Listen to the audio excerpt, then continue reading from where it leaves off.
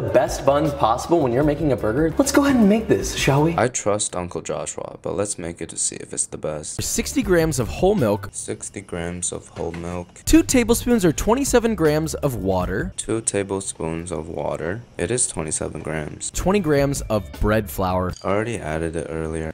Then place that pot over medium heat and continuously whisk until the mixture thickens dramatically. Let's see how dramatic it is.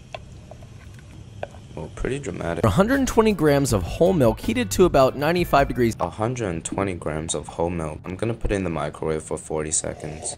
Perfect. Then you're gonna add 1 tablespoon or 9 grams of instant yeast. 1 tablespoon of instant yeast is 10 grams. 320 grams of bread flour. 320 grams of bread flour. 35 grams of